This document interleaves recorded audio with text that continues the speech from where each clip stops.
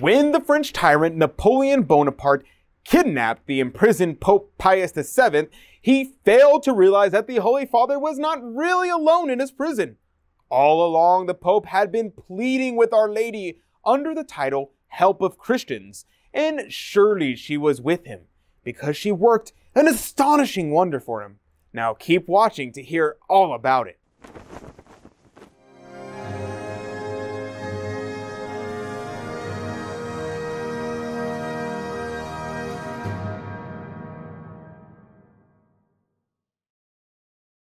Howdy and welcome to America Needs Fatima. My name is 𝗖𝗵𝗶𝗃 and thank you for being here with me today. I think you're going to really enjoy this miraculous story. Today, I want to tell you about the Pope who outlasted a tyrant through the help of Our Lady.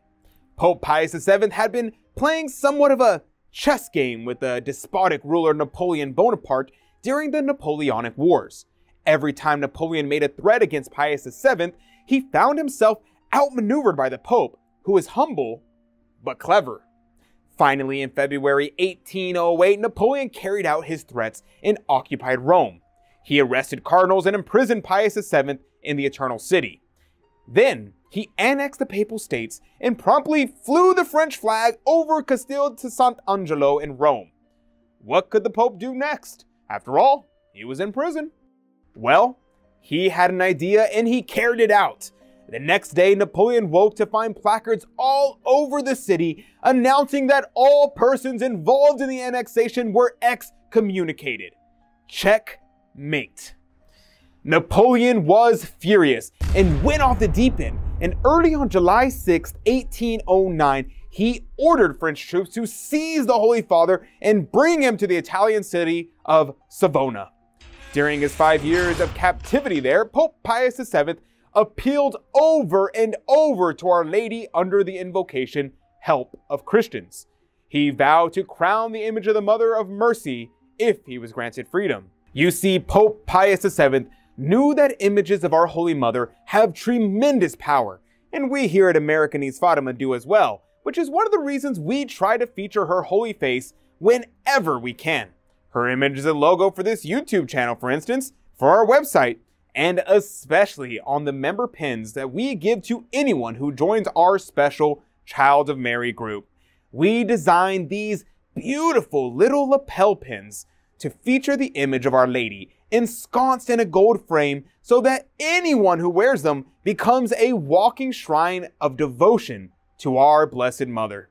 Now, if you would like to learn more about this Child of Mary group and receive one of these pins as a gift, well, take a look in the description down below and go ahead and you can click right there.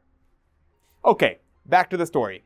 Remember, Pope Pius VII had just promised to crown an image of the Mother of Mercy if he was granted freedom from Napoleon. Then, he waited.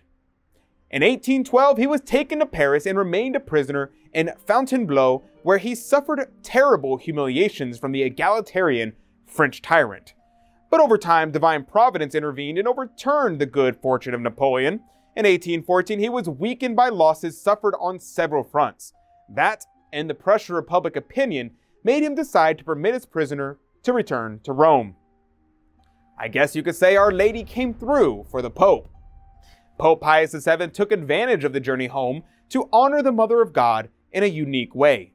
He crowned her image in icona under the invocation of Queen of All Saints.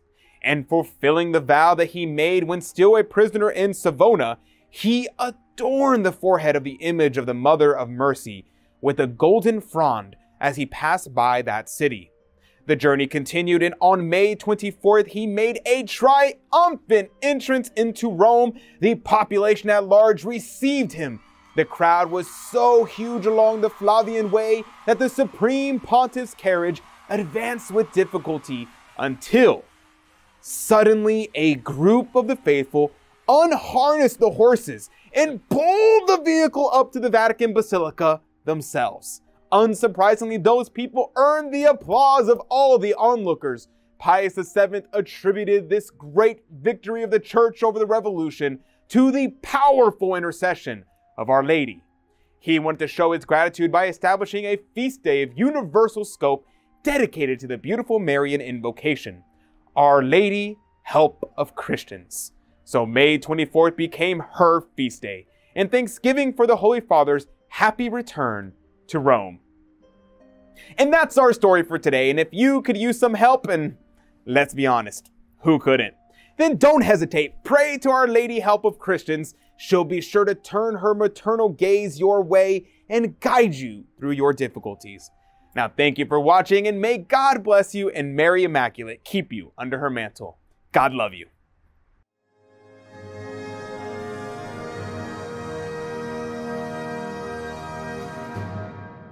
Thanks for watching. To save souls, there needs to be more Fatima-focused content on YouTube. If you agree and you want to help me make more videos, please join our special Child of Mary group.